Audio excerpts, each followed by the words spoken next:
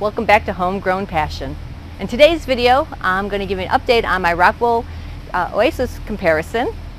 Doug's going to show you some motors he got for the high tunnel. I take a little bit of a road trip and we'll show you how much I made on my little bean plot. So stay tuned. Okay, here's my trial between the Oasis cube and Rockwool. So we're showing the Oasis right here.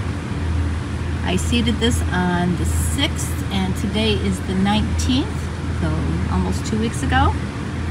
Looking pretty good. Here's the Rockwool. Not quite as large, and I had a couple of the cultivars not germinate very well. Mainly green forest out there. So I'm going to go ahead and put these guys in the channel now and see what happens with them. Okay, so I'm going to get these guys planted in the channels, and I'm going to go through and see how many didn't germinate. This is the Oasis cube. And then I'll go do the same thing for the Rockwool. And I'll show you a picture of that too when I get there. Here's the Rockwool. I started pulling some apart here, some Tropicana, and get them into the channels. The plants are a little bit smaller than the ones in the Oasis, and up farther there, the green Salanova oak leaf and the green forest didn't germinate too well, and it looks like the Rex is fine.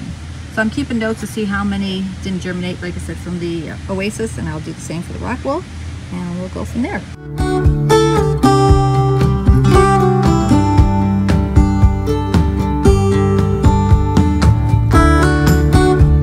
So here's my conclusion from my unscientific experiment here at Bradwood Farm between Rockwool and Oasis. The Oasis cubes did wonderful, the Rockwool failed. I never had this much of a failure rate when I was using Rockwool when we first started. So I talked to Nathan at CropKing, and he said maybe I didn't rinse the Rockwool cube, the pad, long enough. He says you have to really super rinse it. And I did it as long as I did the Oasis, so maybe it wasn't quite long enough, because the Oasis, my germination rate was 98%. The Rockwool here, as you can see from all this leftover, was 70%. I kept track of everything I was planting. Did really bad in germinating the red Salanova oak leaf and the green forest. So I'm not sure what happened there. Now Tropicana, all of it germinated in the Rockwool. So, and it was all different stages inside the pad, so it wasn't just the front or the end or the middle. It was all over the place, so it wasn't that I didn't get uniform saturation through there. The only other fail I had with the Rockwool was I was getting very frustrated because it's hard for me to tear it apart and get the blocks, the cubes I should say, uniform in size. So when you go to put them into your channel, they go in nice and even. Because see here, you get this little extra thing here, so when you go to put it in, you got to smush it down and push it in there. And a lot of times I push it in too hard and it gets underneath the channel, and I have to take the lid off and try to prop it back up again.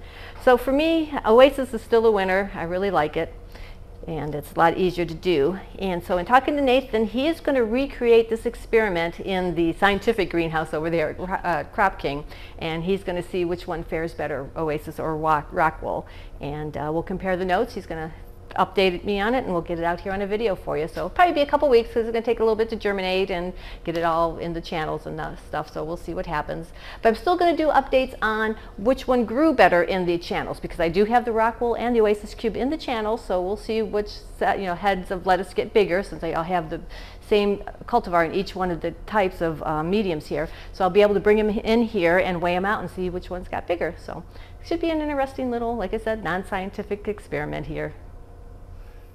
So my Amazon package arrived, and I got my 2 high tunnel motors that are going to roll up and down the sides of the high tunnel. I also got it with a control box. Now this box controls each motor. There's a switch for each motor, and it's an on-off. And remember, these are 24 volts. I opened this case up, and there's a transformer in there. However, this transformer is not made to stay on the whole time. It's got an on-off switch. So I won't be able to use this for my idea, which is to control these motors with a thermostat. So I bought a 24 volt thermostat. This one does heating and cooling. And what I'm going to have to do with this to make this work is I'm going to have to get a 24 volt transformer, and I'll probably have to get some diodes to protect this from back surging back into it, because the way these motors work is you have positive and negative, makes it run one way, and then you switch the polarity of it, and then it'll run the reverse way. So that won't work with this system unless I put diodes in it, and I've got to find a continuous 24-volt transformer to make it work, and a box. So I'll be researching this, but in the meantime, I'm going to go ahead and install these now, so Katy doesn't have to wind up or roll down the high tunnel every day. She can just come in, flip a switch, and each one of these motors, and decide how long or how high and tall she wants to put the sides. So this is pretty exciting. I'm going to get this installed. I'll show you how I do that. It's good. It's real easy, and we'll go from there. So here are the green beans that I'm growing for my farmer's market that's coming up in a couple weeks. These guys have taken off. I don't know if you can show all the way up there. They're really growing, so I'm expecting a good harvest. So I thought I'd give you an update on the little patch I had over on the other side of the greenhouse there. And I had 56 plants in 7 Bato buckets, and I sold 33 pounds of them. That doesn't include the amount that we ate ourselves, so we harvested way more than that. And I harvested 7 different times off of them and made over $200. What a nice little investment in that little spot there. The reason I pulled them is they were still producing, but they weren't producing enough, so it wasn't warranted to keep them in there. And here's some videos showing how I took them down. I usually just hack off the middle and take off the bottoms and throw it away. Then I get on the ladder and I take off the tops. So that's the easiest way I found to clean them out when you get them out. But yeah, good little investment. So I'm excited to see how these do at the farmer's market, because I've never sold them in the summer's farmer's market. I've always sold them in the winter time. So we'll see what happens.